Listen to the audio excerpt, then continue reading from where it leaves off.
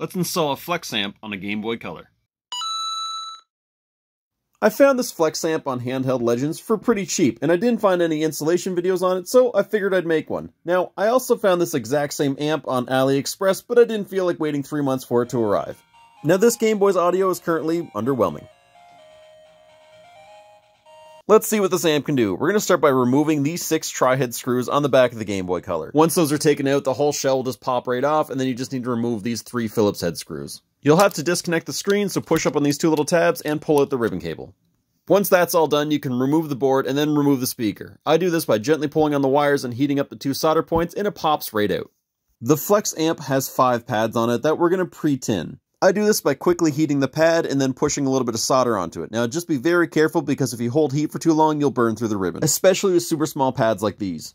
Now I'm also going to put some extra solder on the speaker points here and pin 4 and 5. Before you comment on the burn points, that wasn't me. This actually arrived this way for repair. I'm actually working on this one. Now, as I had mentioned before, I'm just going to add a little more solder to pin 4 and 5 on the headphone jack and to the speaker points. The amp gets soldered to both sides of the board. The long skinny part's going to be on the back of the board, and the 4 points here are going to be those points that we pre-tinned already. With the points lined up, you're just going to drag solder from one point to the other to merge them.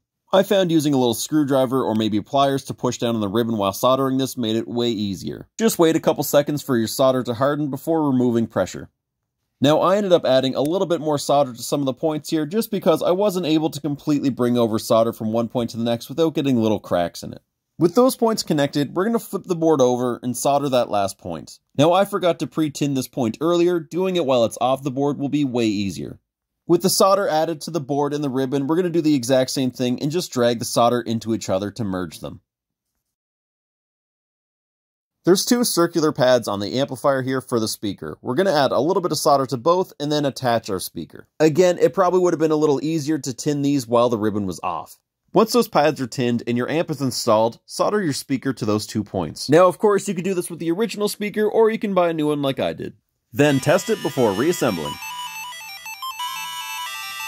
While reassembling it, I came across a small problem where the amp doesn't really fit into the shell without bending the flex cable a bit. It's easy to rectify, but I'm worried it's going to put stress on those solder points and it might break over time. This was our before. And this is our after.